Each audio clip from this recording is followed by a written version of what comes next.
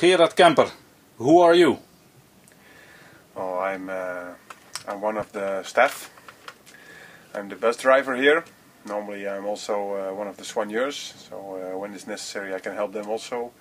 But here I am to drive the camper, and till now I am doing a good job because there's no damage on it.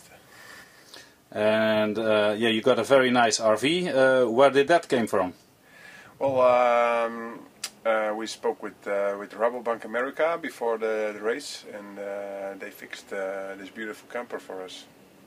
And what does a normal day of a camper driver look like? Well, in the morning I start to check the roads to go to the start. Yeah, we're making bottles inside, and we load the stuff and everything in. And then we wait for the riders, we're making a coffee, and we drive to the start. And there they prepare here inside for the race, and when they leave, I leave also. I go to the finish.